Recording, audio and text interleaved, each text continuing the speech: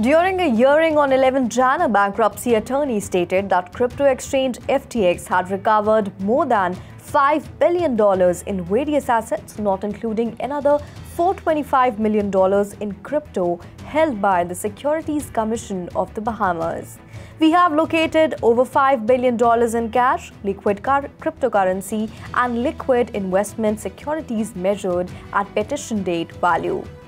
It simply does not ascribe any value to holdings of dozens of illiquid cryptocurrency tokens, where our holdings are so large relative to total supply that our positions cannot be sold without significantly affecting the market for the token, said Sullivan and Cromwell attorney Adam Landis on behalf of FTX. The FTX arena is no more. As the contagion from the collapse of FTX continues to spread, a Florida judge stripped fallen cryptocurrency exchange FTX of its naming rights to the home of the Miami Heat on Wednesday.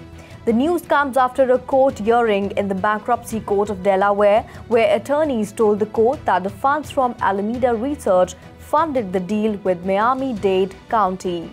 The county had already received approval to take down FTX Signage after the exchange filed for Chapter 11 bankruptcy protection last November.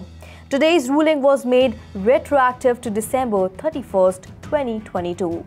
Today's order finalized the parties' separation and now allows the owners of the Miami Heat arena to look for new bidders and partnerships on the building.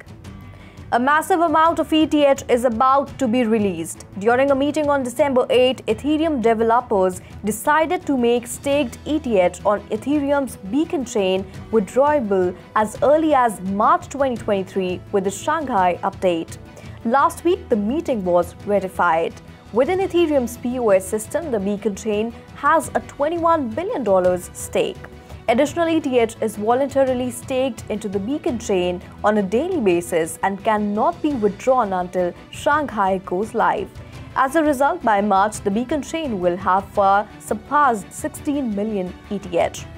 5 Ethereum improvement proposals will be included in the Shanghai update: EIP 3540, EIP 3670, EIP 4200, EIP 4570, and EIP 5450.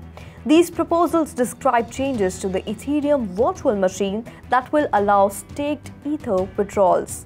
On September 15, 2022, the POS beacon chain was activated on the Ethereum mainnet with the merge.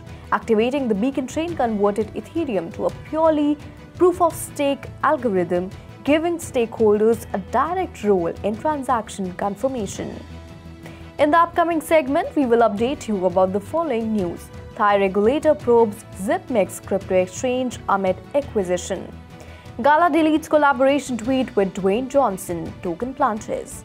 Pune's Raja Dinkar Kelkar Museum to be accessible on Metaverse platform. Stay tuned for more updates.